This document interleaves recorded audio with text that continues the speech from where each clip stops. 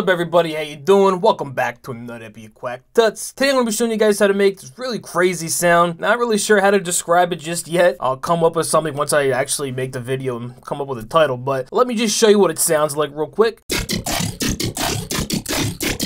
If you guys like this sound, hit subscribe because there's not one person on YouTube putting out sounds like this. It's made in Serum. It's called Tentacles because I thought it sounded like it was saying tentacles, kind of. And I was watching a Noisia video on YouTube before I made this, so it seemed to make sense. What's important here are the FX, which there's a decent amount of, but these wavetables pretty much don't matter at all. Let me show you why. So I'm going to turn everything off, even the filter. And it sounds like nothing. It just sounds like some fuzzy mess. So, I mean, that just goes to show you how important these effects are and how powerful they are. You will hear why I thought it was important to use the square wave in Oscillator A once I add the effects, but for now, it's not going to matter. Let's just jump right into it. So Oscillator A, like I said, it's basic shapes and it's a square wave. Bring the octave down 3. Top part, you don't have to worry about. And like I said, we're using FM from B. So you're going to bring that to about 39%. Level is all the way down because that's going to be modulated. So then Oscillator B, distorted bass dropper under digital.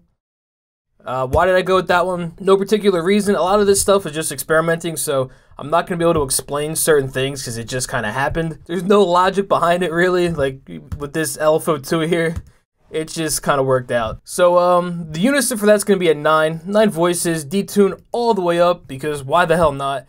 The blend is at 75, and the random's all the way down, because that, when you have the unison up so high, when you have like over 8 voices, and you have this random all the way down, it creates a cool comb filtering effect. I touched on this a lot more in my most recent tutorial, the machine gun based tutorial. I explained this a lot more, but the random, it just sounded cool for this one. Wavetail position is going to be all the way up, 256, and the warp is sync 1/2, and that's going to be at 12.38%. Alright. So we have our filter right here, which is a phase 48 plus filter. I like this filter a lot. I mean, already it's bringing some flavor to the sound. You can hear those vowels coming in a bit, but it also gives that nice, you know, phaser kind of effect. It just sounds really sick. Perfect for making growl basses. If you're ever struggling with the sound and you're looking to just kind of enhance it a bit, throw on this phaser filter, 48 plus or minus. Bring up the resonance a bit, or bring up the resonance a lot. And that can definitely help you out. So right now I have the cutoff at 1154 hertz. Resonance is at 3 o'clock, 83%. It's up pretty high. So that's so you can really hear the effect of this filter. The drive boosted it a bit, 33%. The mix is 100%. So oscillator A, you can see that's clicked. That's the only thing that's going through the filter. We got a noise oscillator just to kind of fill out the sound a bit. AC hum, number 1. Everything's just default with except the levels all the way down, but it's going to be modulated. So before I get to the modulations, I want to start bringing in each effect one by one to show what it's doing and, you know, the effect that it's giving. So first thing is the hyperdimension. So, you know, it's giving it a bit of modulation. It's giving it some width, and it's giving it a nice hollow timbre that I love about this hyper effect. I've said it a lot in my tutorials. It sounds kind of boxy, I don't know, it just sounds really sick. So that's the hyperdimension, and I'm pretty sure it's just the default setting, except the mix is at 50%. Everything else I usually just leave alone. The de-expander's all the way down, not using it. We got our distortion, so I'll turn that on now. I mean, really not that big of a difference. The downsample type that's what's gonna give you that classic bit crushed kind of sound. I chose to use it because you can hear this sounds really messy and kind of crunchy, and I thought that would definitely help achieve that kind of sound by using this downsample distortion type. So that's why I used it. I'll bring the mixes at 25% now, but I'll bring it all the way up. So you can hear the kind of that big crush sound that we're getting, but I just had it at 25%. Drive is at 56%. So EQ, I'll turn that on now.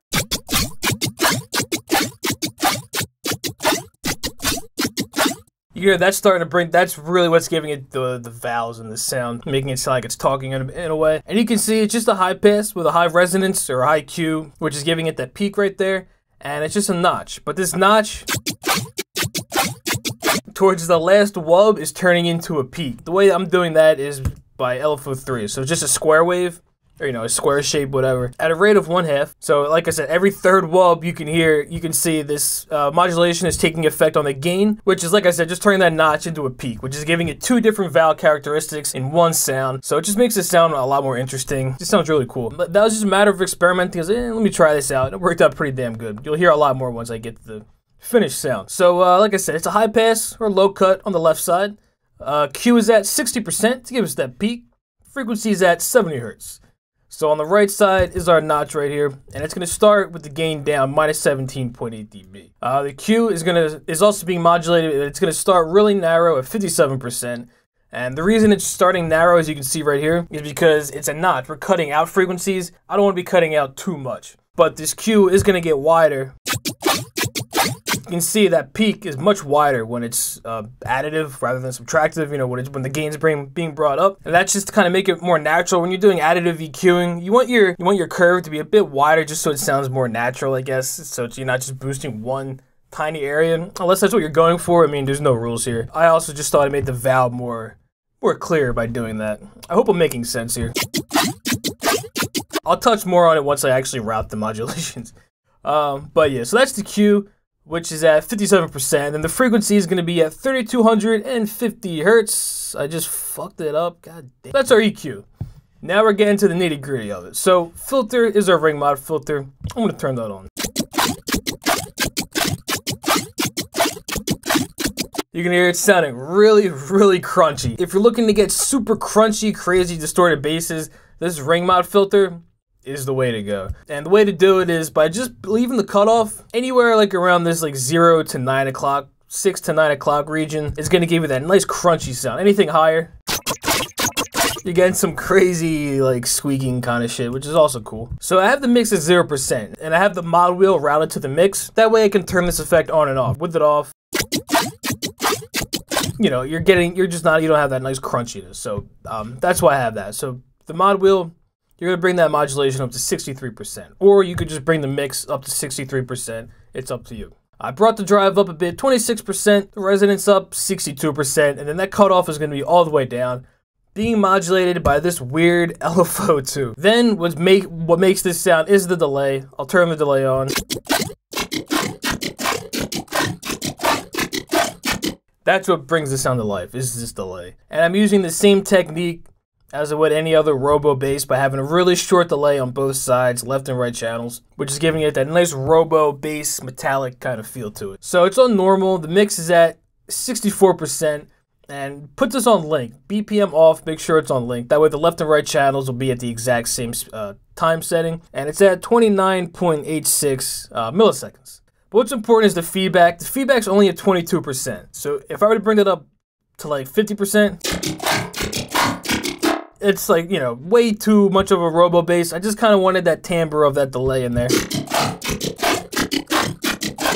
And that was at like 25, 22%, whatever. And what's also important is this filter right here. You can see it is being used. It's at 760 hertz. The Q's at 2.6. So, I mean, I'm pretty much just rolling off the high and the low end. That's making it more hollow. Sounds a bit cleaner as well. It just sounded really cool with that delay like that. So that's our delay. And then we have our compressor. Just brings everything up, you know, it just brings it all to life. So just multi-band compressor, gain is up 11.4 dB, everything else just at default settings, mix 100%. All right, so let's touch on these modulations now, which are really important. So first thing is LFO1, which is our main wub maker. It's just 3 wubs, that's all it is. Rate is 1/2, and the starting point is at the second, is right at this middle mark right here. So just right click on that dot, and you'll hit set starting point here. So the link will be in the description for this patch. So I don't expect you to make this shit. So let's just bring LFO1 where it needs to be, and I'll explain as much as I can. So LFO1, first place you're going to bring it to is a level of oscillator A, and just bring it all the way up. Then you're going to bring it to the warp of oscillator A, which is our FM, and bring it up to 26. If you were to bring it all the way up, it just sounds a bit darker. Bringing it up all the way, it kind of just sounds a little too bright, too metallic-y, I guess. It just sounded right around 26. So that's that. Oscillator B, also going to bring it to the warp type and bring it down minus 32. So if I were to turn this sync off,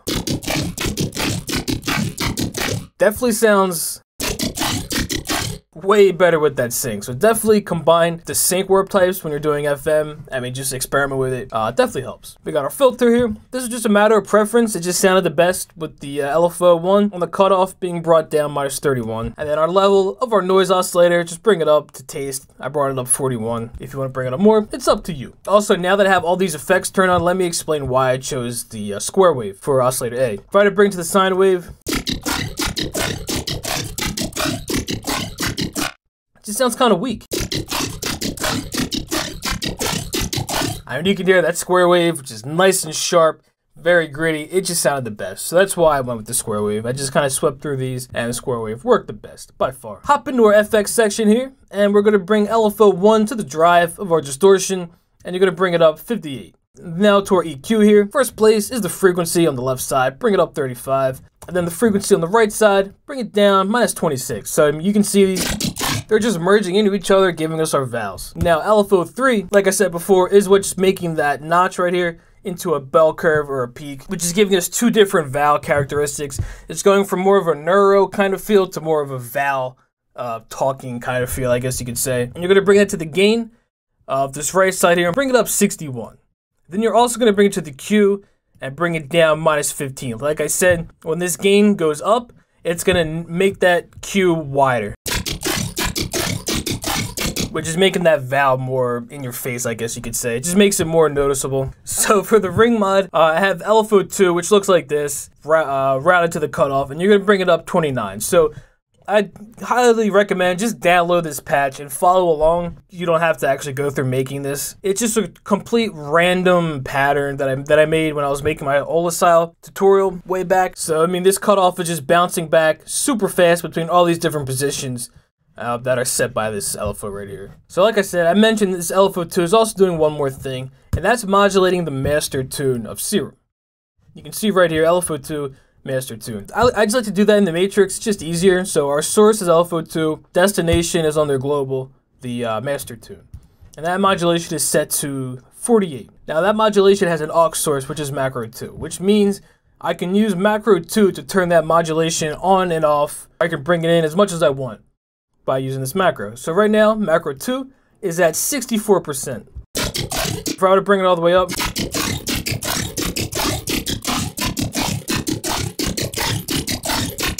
you can hear that screeching, that like real cool, it's really not necessary, but it does add some pretty sick flavor to this sound, which I definitely like, so I recommend using it. So post-processing wise, I do have Camel Crusher for some extra saturation. Beef it up a bit. And then we have Serum FX. So Serum FX is just adding more distortion and some phaser. You know, this soft clipper is definitely beefing it up a bit. The drive is at 65%, mix is at 38%. Then we have our phaser. So I just kind of messed around with this until it sounded right. It's not too in your face, just enough to give it some more movement. So what you want to do is turn on note latch. That's going to allow these modulations to actually take effect. And the rate is at 0, feedback is at 74%, frequency at 57 Hertz, and the depth is at 52%. So bring LFO 1 to your depth and just bring it up 48. And this is what LFO 1 looks like. That's Serum FX, pretty simple, and that is the sound. So hit that subscribe button, throw your boy a like, and I'll see you guys in the next one.